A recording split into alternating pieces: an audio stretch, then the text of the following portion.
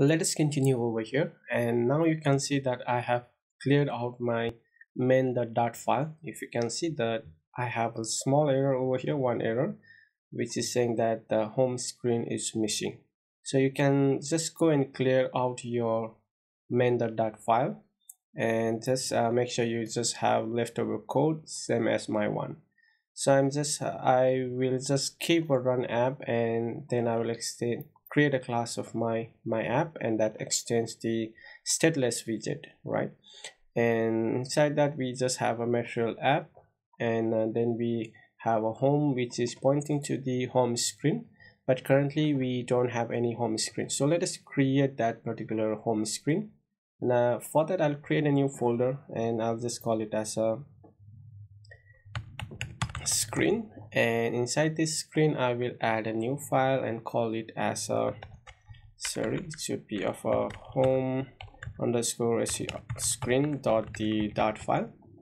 And now I will create a new class over here, and that should be a stateless let us call it as a stateless widget, and stateless widget, and that should be of a home screen, right? And I need to import this particular package, that is a Flutter material dot. So I'll just import that one, and the error should be gone. And now if I go to the main.dart file, I can just import that particular package again over here. The error is gone, so we have a home screen. And if you are wondering how do I get that particular code snippet, you can just install the plugin. So I have installed some extension over here. You can just take a look. I have installed the awesome Flutter snippet. So this is the one that is helping me to generate that particular code. So when I just type like STL, and I get this particular code snippet, so I can use that one. So you can install this extension if you haven't installed it. So what we'll do now is we have a home screen, and we will need one more screen. So for that I'll create a new file over here and call it as add employee, not the employee, and that should be employee underscore screen dot the dart file. So we have a two screen, and I'll just add another let's add the stateless widget, or the stateless, I think let us add a stateful for this one. Maybe we'll have some state over here. So for that I'll just keep add employee screen. So that should be the one, the class name, and import the Flutter material package over here. And for this one, let us add a const that is giving us some recommendation. And we have a two screen already, and let us add one more folder over here, and that we will be adding as a route, and inside this we will be adding our route. So let us create a new file and call it as a route generator.dart file, and we will create a class over here, and this class will be of a, let us give a route generator, and this is a class that we have. And we will create a static file over here, static, and I think we'll create a route function, static route function, that basically takes this route, basically takes dynamic, you can see it's this generic type of T, so we will pass as a dynamic over here, and we'll give a function name. I'll just say generate route for us, right? And this will take a route setting, so this will give us settings, something like that, and we need to return something from here, right? So this is a route generator, and it has a parameter of a route setting. So this is from the route setting is the things that will be using to get our argument if we are passing an argument from one route to the another. So this will help us to get us the argument. And let us create a switch statement over here, or the switch case. And the first will be the name that we will be getting. So settings dot the name that we get, so that will be the route name that we are getting. And if the case is of the, let's say, slash, then that will be of our home screen, right? So we will basically point that one to the home screen, and we'll just say return from here.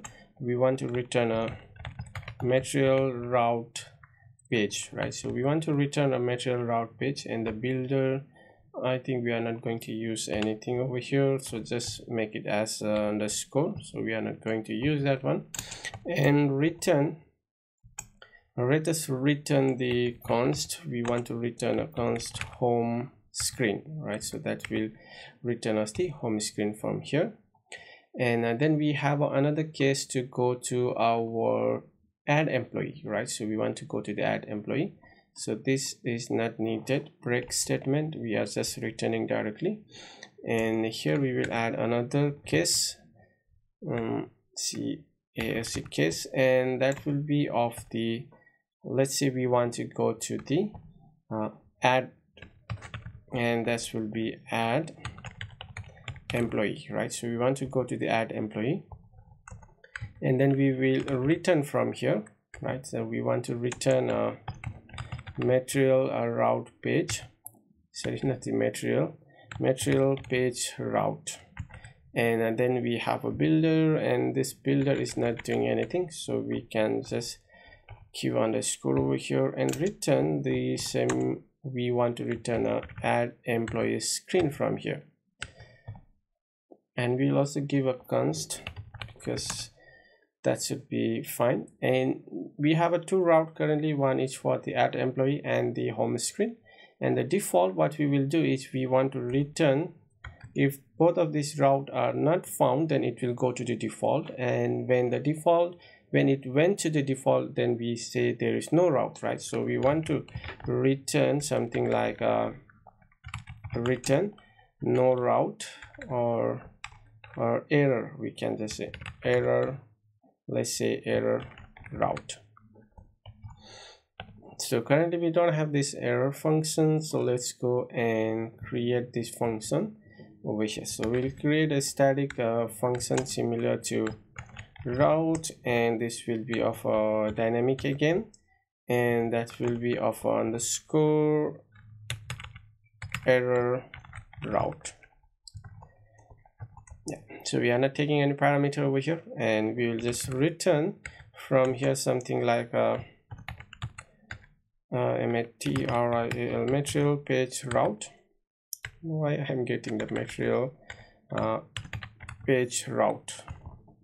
So material page route, and the builder, we don't want to have any builder, so I can just give underscore over here, and this is going to build us something. So we want to return from here scaffold, and then we will say scaffold has a app bar, and let's create an app bar over here. We don't want to set an action, but we want to set a title, and title would be of our text, and that text we want to write something like no route, right? And that will be is a type of the const, so const. And then we want to say that one as center tile is equals to, should be true, because we want to center the app bar in the title.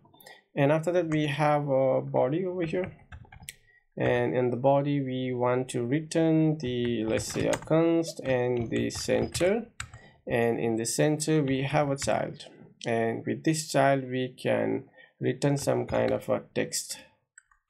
And we will just say the text like something like sorry, no route was found, right?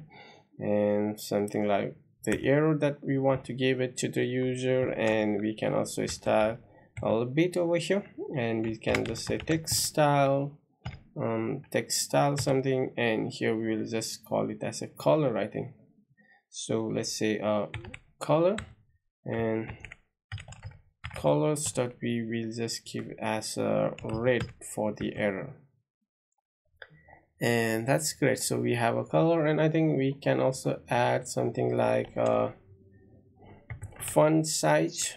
Let us give a little bit of bigger size, and that will be of something we want to get it, like font,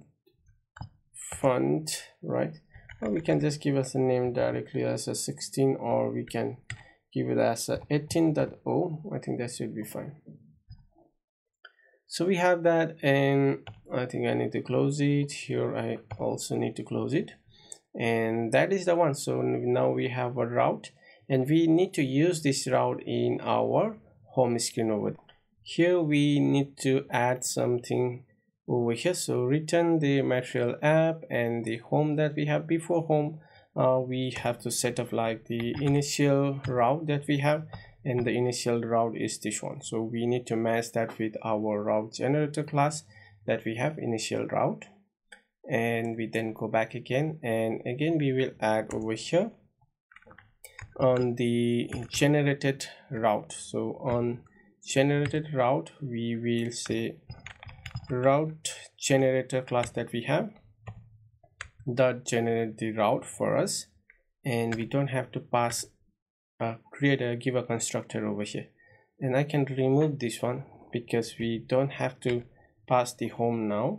Why? Because we already have set up the initial route, and it will look for our route generator and find the initial route that we are passing, and it will point us to the home screen. So let us run our application. I think that should be fine. Just run it.